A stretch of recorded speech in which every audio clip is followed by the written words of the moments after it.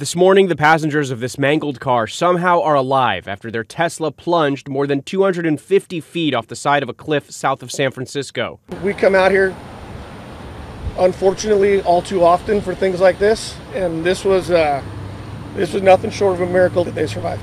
Police say 41-year-old Dharmesh Patel was driving along a dangerous stretch of coastal highway known as Devil's Slide when he purposefully drove off the cliff, sending the car flipping several times before landing on its wheels just steps away from the ocean. In the car with him, police say, were his wife and 2 children, ages 4 and 9.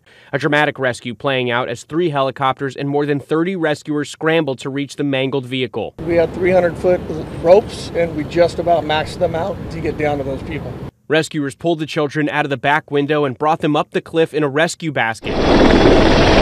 The adults suffered more serious injuries and had to be hoisted up the cliff by helicopter. Incredibly, all 4 sustained non-life-threatening injuries and were taken to a local hospital. Police say Patel, a doctor at a Los Angeles hospital, will now be charged with attempted murder and child abuse. Andrew Dymburt, ABC News, New York.